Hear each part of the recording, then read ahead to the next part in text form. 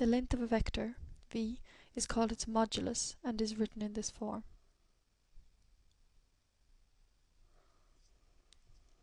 Here we have the vector v, which is xi plus yj. The modulus of vector v, written like this, is the length of this vector, which is the length of this blue line. The length from the origin, the point 0, 0, over to here is x, and this length is y.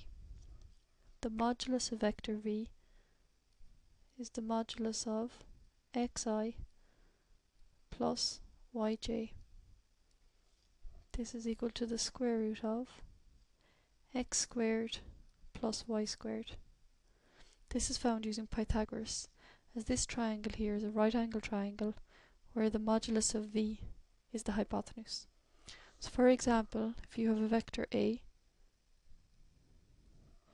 equal to 3i minus 2j, the modulus of vector A is equal to the square root of 3 squared plus minus 2 squared, which is equal to the square root of 9 plus 4, which is equal to the root 13. The dot product of vectors is a scalar, which measures the tendency of the vectors to point in the same direction. Here we have the vector x and the vector y, where theta is the smaller angle between vector x and vector y. The dot product of vector x with y is written like this. This is where it's got its name from. The dot here is equal to the modulus of vector x times the modulus of vector y times the cosine of the smaller angle between vector x and vector y. When you multiply the modulus of vector x times the modulus of vector y times the cosine of the smaller angle between the two vectors, the answer is a scalar, which is just a number. So that's the other name often given to this, is the scalar product. So the dot product or the scalar product both refer to the same thing.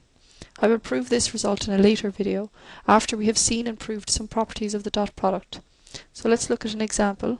Suppose this is the vector x, where the modulus of vector x is equal to 5, and this is the vector y, where the modulus of vector y is equal to 6, and the angle between the two vectors is 60 degrees.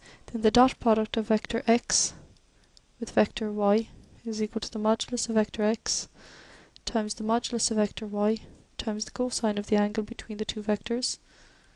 So this is equal to 5 times 6 times the cosine of 60 degrees. And the cos of 60 degrees is a half. So this is equal to 15. So the result of a dot product is a scalar, so it's just a number. It is not a vector.